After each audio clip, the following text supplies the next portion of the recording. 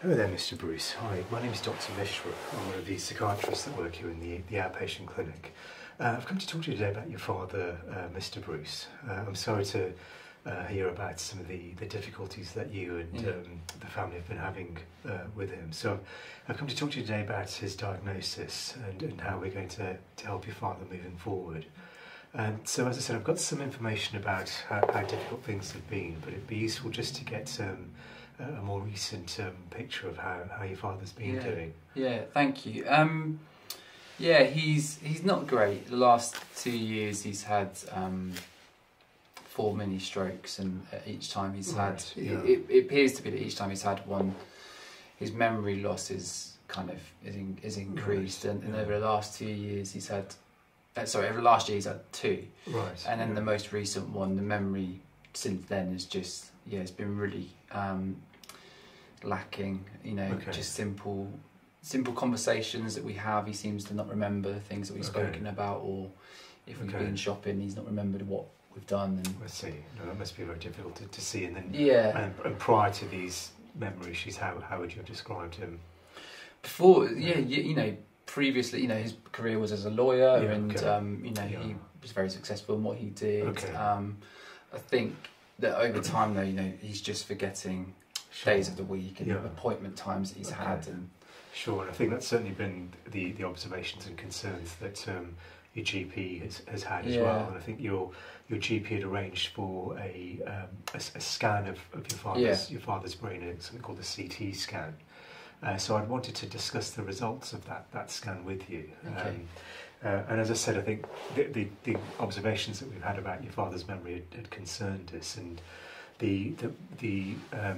I'm afraid the results of the scan show that there are damage to some of the blood vessels to your father's brain, and it's in specific areas of the brain that we know are responsible for memory and for his sort of general level of functioning, really.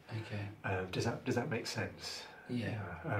So from that, the result of that scan showing damage to the small blood vessels that are, as I said, that in the areas of the brain that are responsible for memory, combined with what we call the clinical picture in terms of your father's memory difficulties, also combined with the history of what we know with your father in terms of these mini strokes that you'd mentioned, lead us to us feeling that he has a diagnosis of what's called a vascular dementia.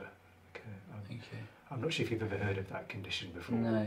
I mean, we came expecting the worst, and they've kind of read up on dementia. But I don't know. Okay, so I mean, so dementia is actually is an umbrella term for a number of different kinds of dementias, of which vascular dementia is one. Where, as I said, areas of brain function in this case are impaired because of a lack of blood supply to those areas. Right. If that makes sense. Yeah.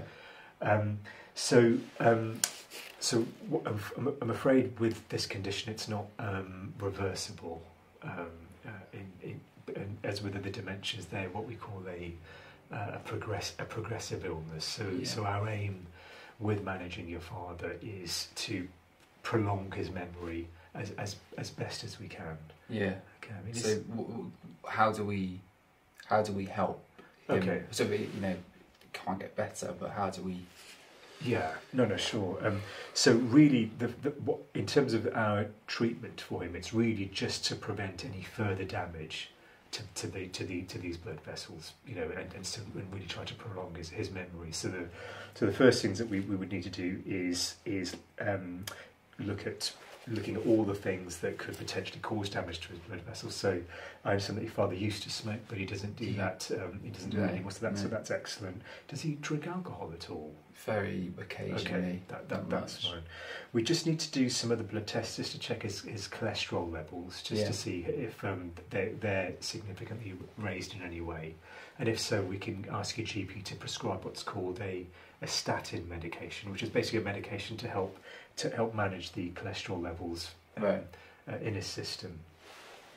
I also know that your father did have is treated for blood pressure problems. So, so and something he's on some aspirin and some a beta blocker called Tenolol to manage that. So again, we'd be liaising with your GP just to make sure that those medications are at the correct dosage, and so that we're doing everything we can from a physical perspective to manage that for him.